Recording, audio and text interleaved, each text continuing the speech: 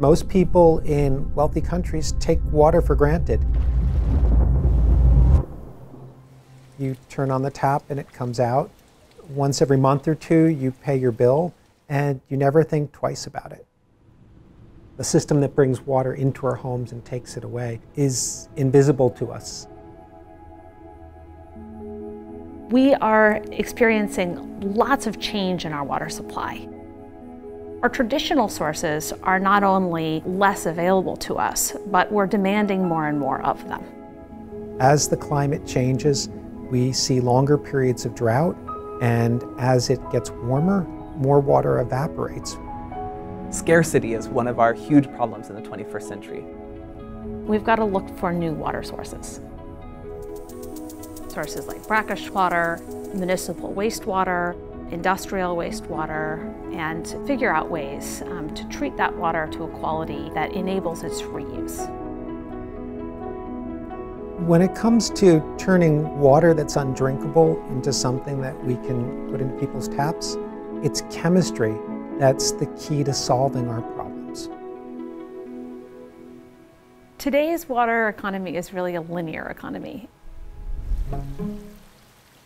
We take water from pristine natural sources, we treat it, we distribute it in our distribution systems, we use it once, and then we tend to flush it down the toilet. My name is Meagan Mauter. I'm an associate professor at Stanford University. I am also the research director for the National Alliance for Water Innovation.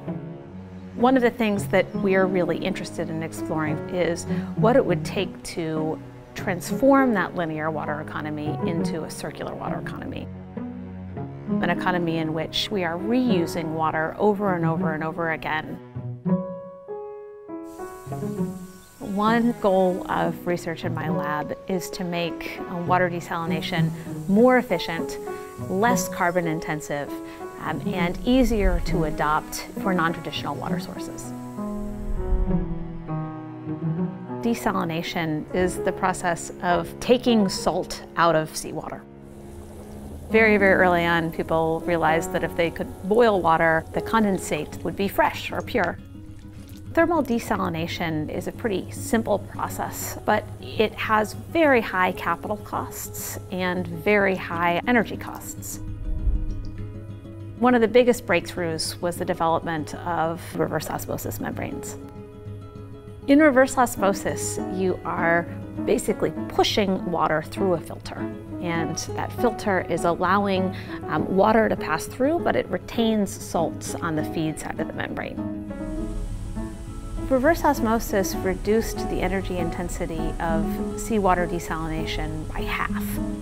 Since then, innovations in pressure exchangers, pretreatment, and membrane materials have further reduced the energy intensity by another 50%. In California, there are more than 10 desalination plants up and down the coast. But it's only available to people who live in wealthy coastal communities. And so if we're really going to enhance the security of our water supply, we need to turn to a much more diverse set of non-traditional waters. When people hear the word desalination, they immediately think of seawater desalination.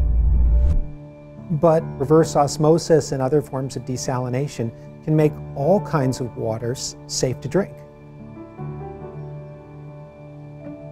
I'm David Sedlak. I'm a professor in the Department of Civil and Environmental Engineering at UC Berkeley.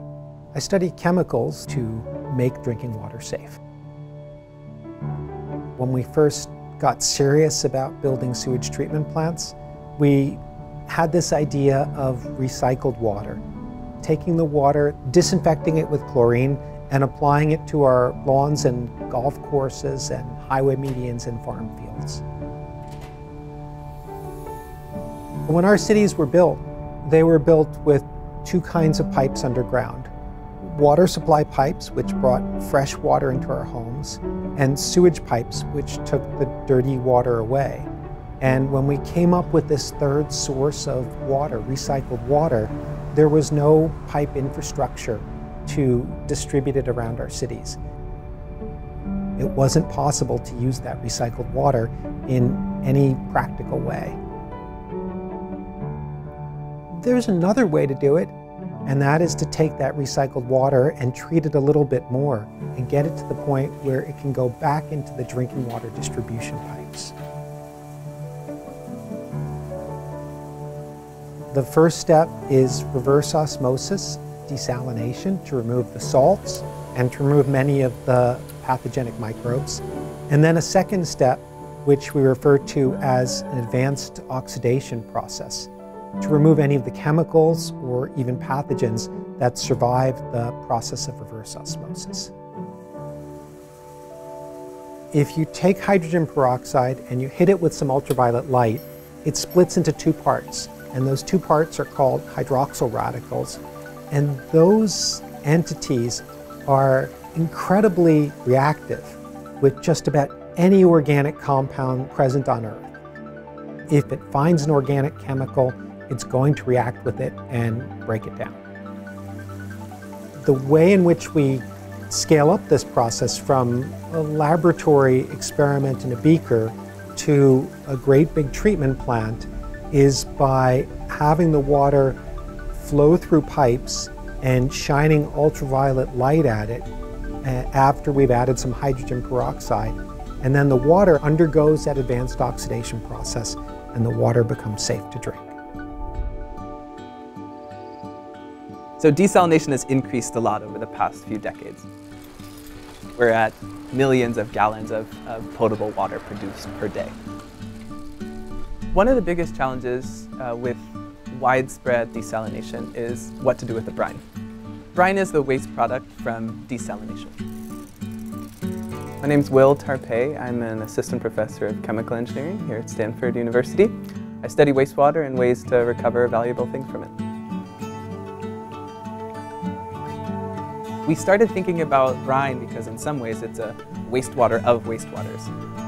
If I take salty water and I make fresh water from it, I also make a fraction that is saltier. And the question is, what do you do with that? What we built to treat brine is what we call an electrochemical reactor that facilitates a process called electrochemical water-salt splitting. It's using electricity to drive a chemical reaction, that's the electrochemical part, and then we're splitting water into hydrogen and oxygen, and then we're splitting salt, sodium and chloride, and pairing those together. What we generate from brine is the hydrochloric acid so far and the sodium hydroxide. And I think the really cool part about this is that these chemicals can be used on-site at a desalination plant. After reverse osmosis, we often may add an acid or base to help clean the membranes, for example.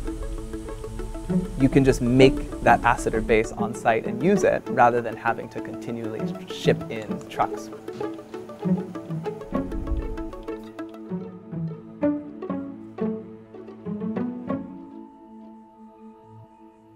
We think about the circular economy as the big motivation for our work.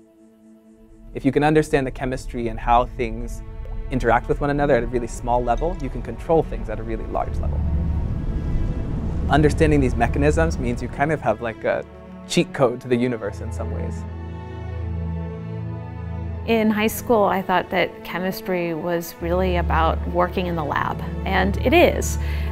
We do a lot of work in the lab, but I think chemistry is actually part of enabling transformative solutions for society. For thousands of years, people have struggled with finding a water supply. But now with modern chemistry, with desalination and advanced oxidation processes, we've opened up a way to access sources of water that 50 years ago seemed undrinkable. That, to me, is a wonderful gift.